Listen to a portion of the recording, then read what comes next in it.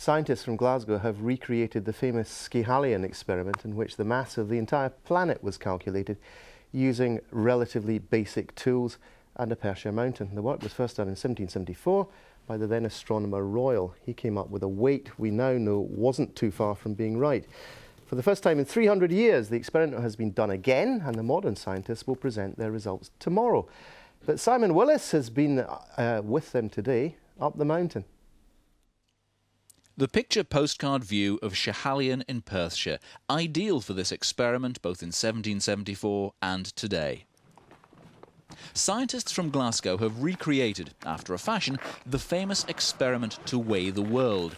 They involved schools and brought pupils here to Schiehallion to show them science doesn't just happen in laboratories. Schools need to be more involved with experiments. It's no good us just coming here and doing it by ourselves. We could have come here at night with telescopes, but they wouldn't have been able to join in. But we really wanted to make them feel involved and that they were actually taking the measurements, which they have done. You know, they actually have come and used our apparatus to make the measurements. And that's an essential part of being at school, is to be involved in experiments where maybe even you don't know what the answer is or whether it will even work. That's how it was for the Reverend Neville Maskelyne in 1774. The first thing he had to do was work out the mass of the mountain. You can't see much of Schiehallion today, but this plaque explains how those original calculations were done. This bit deals with weighing the mountain. It was first surveyed by Reuben Burrow, and then the mathematician Charles Hutton theoretically chopped the mountain into what's become known as contour lines. It's the first time they were used. From this they could work out the weight of Schiehallion. But it was a big step to go from that to working out the weight of the world. Nevertheless, Maskelyne had a go. This is what he did.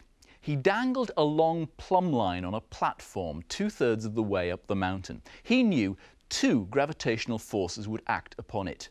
The main gravity would obviously be coming from the mass of the Earth, pulling it down. But the mass of the mountain itself would pull the plumb line towards it, slightly off vertical. We've exaggerated it here. That gravitational effect is what he measured. From the angle the plumb line was deflected, Maskelyne could calculate the mass of the Earth relative to the mountain.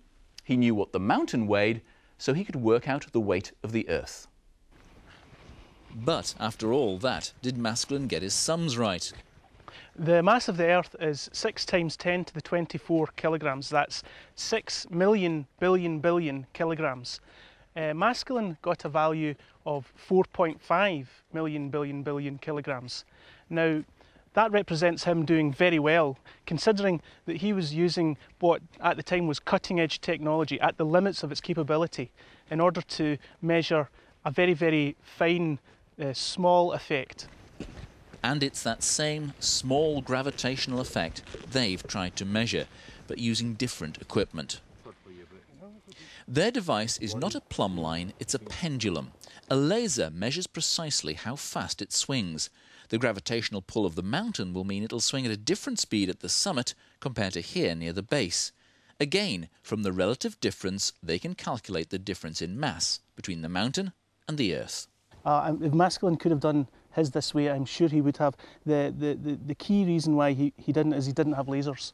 And in order to get the timing accuracy, you know, we're talking about microsecond accuracy, you really need a laser light gate, which you can then connect up through an interface to a laptop to acquire the data you need.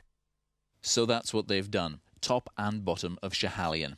And their results? Well, I can tell you that we were not quite as good as Maskelyne, but we were on the high side. He was on the low side measuring the mass of the Earth.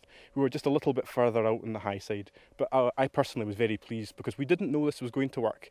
When it started out, I would have said, you know, it was over a 25% chance we'd get even a positive mass of the Earth. And to get this result, I'm actually quite thrilled, to be honest.